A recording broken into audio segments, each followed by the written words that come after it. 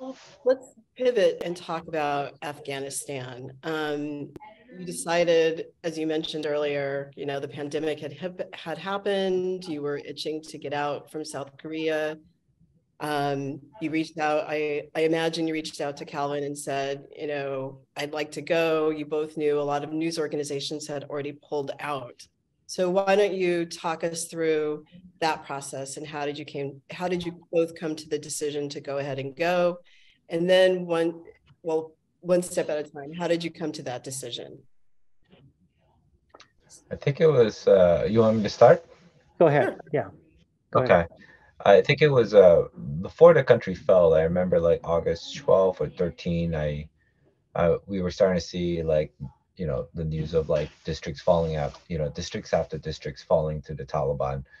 And I had kind of sounded the emergency alarm and jumped on a meeting with Calvin and other managing editors and others in leadership and to tell them like, I think this is happening. We got to go now. And made the case for it and basically said like, at the very least, I'm there earlier. If it doesn't happen, at least, somebody's there. It's better to be wrong in this, it's better just to be there in person. And because of the previous trips, I was very, very fortunate to have secured a long-term visa to Afghanistan the year before, thinking I might need it for the 20th anniversary of 9/11. And I think it was work that, a lot of like legwork that was put in like a year before that really paid off. And I flew right in and landed on August 14th, the day before the fall. And I remember running out telling Calvin, I'm going to run out the door. I'm going to, go from the airport to the refugee camps and start reporting. And we put out our first A1 story that day. Yeah. So Marcus was the one who actually said like this place is going to fall quickly, and the rest of us was like, yeah, maybe a week, two, maybe a month, and all. Marcus, so he really he felt like it was very urgent, and it turns out his instincts was totally right. But so while he's there, soon after, it became very dangerous, and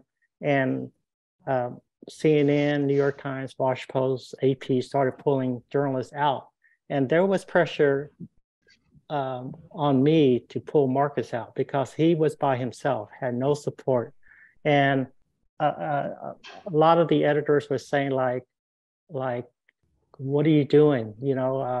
Get him out ASAP. And I have to admit, I was really scared because frankly, the last thing you need is to say, no, he's all right, and something happened to him. It's the worst thing that could happen to my career, to be honest, or to Marcus too, by the way.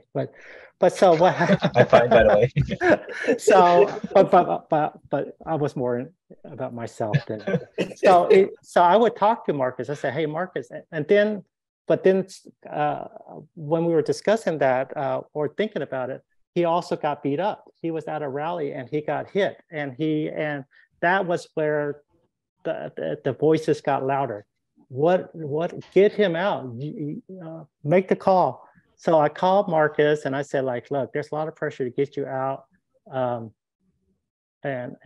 we may just have to do it. And Marcus, what did you tell me? I just said I'm staying.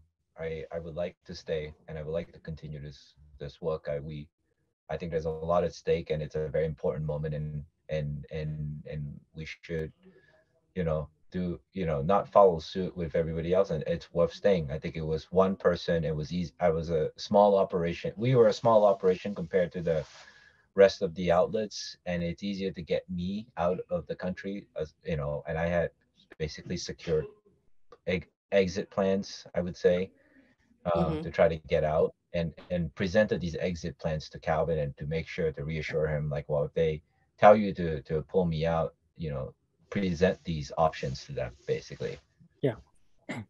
So yeah, he presented 3 option plans, and I said, okay, I'm going to support you. Let's do it. So Marcus stayed. Yeah. I'm sorry, Marcus, go ahead. And I'm very thankful for that moment. And I think it kind of set the tone very quickly about the kind, and it reinforced the kind of ambitious, ambitious journalism that we wanted to do. And Calvin and I have talked about this for a while. And sometimes in the face, some stories, they say no picture is worth dying for. And that is 100% true. But I've always believed some stories, and especially one where it involves like U.S. involvement, and the consequences behind it are worth teetering to the edge for. And so how, well, the being on the ground clearly was dangerous, the pressure from your publication. How were you able to still find the stories, such as the story we'll talk about in a few moments, but how were you able to actually find the stories that you did report on? I felt it was one of those things where once you were on the ground, the stories just come up at you. I think it was a matter of going out every day for us.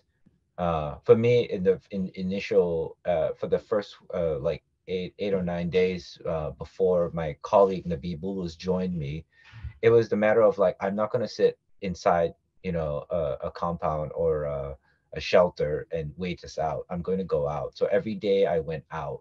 Every day I went and poked my head around to see what was going on. Every day I went to like all the busy places, talked to people, and that's how I found my stories. I went to a market that went quiet, and just talked to like a business owner who sold burqas and bags, and basically told me like burqa sales are up basically, and also like told me like, and revealed that what kind of sales or what kind of styles of dresses are popular since the Taliban took over. And you don't glean that unless you go out and talk to people. You don't learn all this stuff, and also just talking to everyday people. One of the important things that really helped me with my coverage, and this is very, I thought very crucial, was Calvin and I think this is important. It reveals like how important a relationship between the editor and the person on the ground is, and Calvin and I had years to build this relationship. And and and and we studied in the beginning, the first couple of days of the fall, we studied the media coverage of what was going on all across the board. We looked at CNN, we looked at the Washington Post, the New York Times, everybody, BBC, everybody influential. And and Calvin asked me, "What do you see? What patterns do you see?" And I think we identified that a lot of media outlets were looking at this historic moment through the eyes of the victor, basically. Everybody wanted to know what the Taliban was about, and only was talking and was fiercely talking about that. And I think Calvin, being like, a great sports enthusiast, and he's a sports photo editor on the side too. And he always tells me like the best stories are the ones when you turn your lens away from the guys holding a trophy and look at the guys walking away from the field. And so we decided that we were going to look at this historic moment through the eyes of the everyday Afghans.